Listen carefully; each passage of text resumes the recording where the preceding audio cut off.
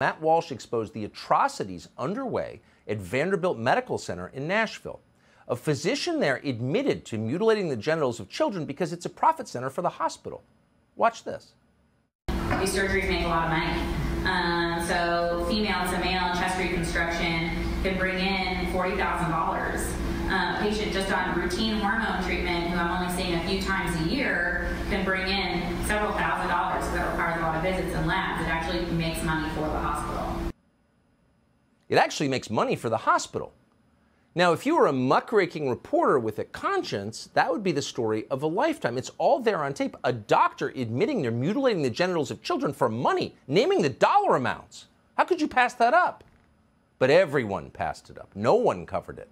Instead, journalists attacked Matt Walsh for uncovering it. Really? What's the motive there?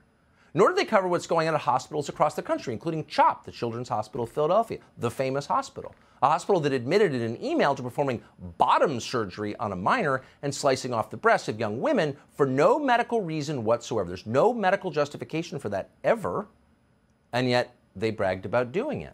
In Boston, a staffer at Children's Hospital bragged on tape about 2-year-olds preparing to transition. Truly insane, utterly divorced from legitimate medicine, but again, it was completely ignored. Here it is. So most of the patients that we have in the GEMS clinic actually know their gender, usually around the age of puberty, but a good portion of children do know as early as seemingly from the womb, and they will usually express their gender identity as very young children, some as soon as they can talk. They might say phrases such as I'm a girl, or I'm a boy, or I'm going to be a woman, or I'm going to be a mom. Kids know very, very early. So in the GEMS clinic we see a variety of young children all the way down to ages 2 and 3, and usually up to the ages of 9.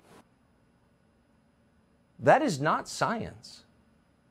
That doesn't bear any resemblance to science. That's scary. And yet the media choose to ignore it. Why? Because no decent person can look that or any of this in the face without wincing, because it's just too awful. It has nothing to do with medicine. It has nothing to do with improving the lives of patients or making this a better country. No, it is a dangerous cult that is causing irreparable harm to children, not just a few, but a lot. Now, at some point, when the spell breaks, our entire society will recognize this because it's obvious, and we will all recoil in shame that we ever tolerated it for a second. But we're not there yet. In the meantime, we are grateful for people like Jamie Michelle, who has had the bravery to tell the truth about what's happening in the face of unending